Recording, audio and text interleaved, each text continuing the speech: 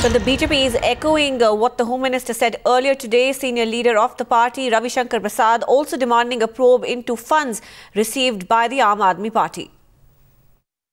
Problem. But is the Aam Aadmi receiving foreign funding or not? Under law of the country, an NGO or other charitable body can receive foreign funding. A political party cannot. I know from the BJP it is not a case. Therefore, if there are allegations, it must be properly investigated.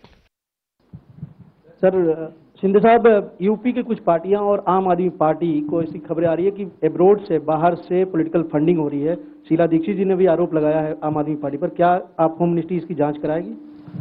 हमारे पास भी complaints आ गई है, उसकी जांच हम करा रहे हैं। इस पर फंडिंग नहीं ले सकते आप चुनाव के लिए, तो क्या आपके पास शिकायत आई है और कब तक इसकी जांच पूरी होगी, क्योंकि चुनाव होने वाले हैं? देखिए, हम ये जांच करने में थोड़ा सा देर लगता है, क्विक नहीं होता है। ये कहाँ से आ रहा है, सोर्स क्या है, किस कंट्री से आ रहा है, वो सब पूरा हमने मालूमात के लिए मिनिस्ट्री को भेज दिया है।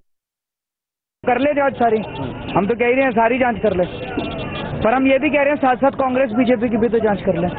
हमारी तो सारी जांच कर लो। होम मिनिस्टर ने कहा कि बहुत सारी इनकी फंडिंग को लेकर शिकायतें आ रही हैं और जांच कर लें, सारी जांच कर लें, खत्म कर दें इसको 48 घंटे में, हफ्ते में जांच करके खत्म कर दें, सारी जांच कर लें। इसके पहले भी कांग्रेस की तरफ से आपको लेकर के बयान आता और होम मिनिस्टर कह रहे हैं। मैं होम मिनिस्टर साहब से ये कहना चाहता हूँ कि कांग्रेस की फंडिंग भी तो बता दे जरा सी। कांग्रेस के 2000 करोड़ कहाँ से आए हैं?